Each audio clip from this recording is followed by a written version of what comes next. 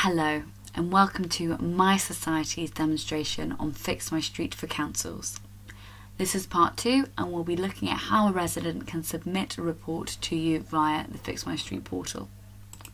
So, as we discussed in the last one, a resident can locate themselves automatically, which is perfect when on the go. However, in this case I'm using a desktop, and so we'll enter a postcode manually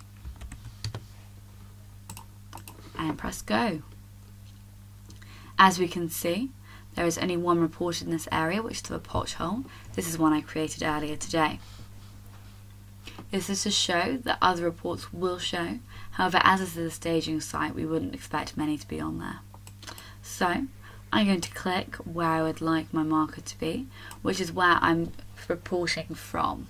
So this is for me to show you where the problem is. If I feel I've put it in the wrong place, I can click and drag my marker anywhere, or I can just completely click somewhere else and move it. I can also zoom in and drag myself up to refine my marker if I want to check that it's exactly in the right place. I then can click category.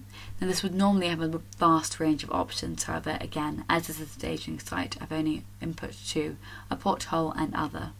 In this occasion, I'm going to select pothole. Your resident would then very easily type in a one-line summary.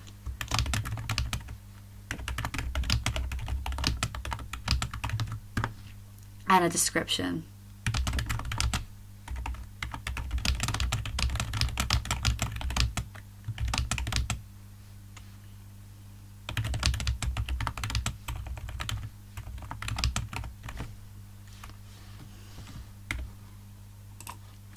Once I've input the description, I'll scroll down and I can in fact upload a file. I'll upload a generic picture of a pothole. I then can input my email and name and a telephone number if I wish. I can also choose to show my name publicly or not to, and in this case I'm choosing anonymity. I then would click submit once I've checked I'm happy with this report. And it's confirmed. I would then click on the pothole report and I can see exactly where it is. If I zoom out, it will remain a large marker so I know exactly where my report is.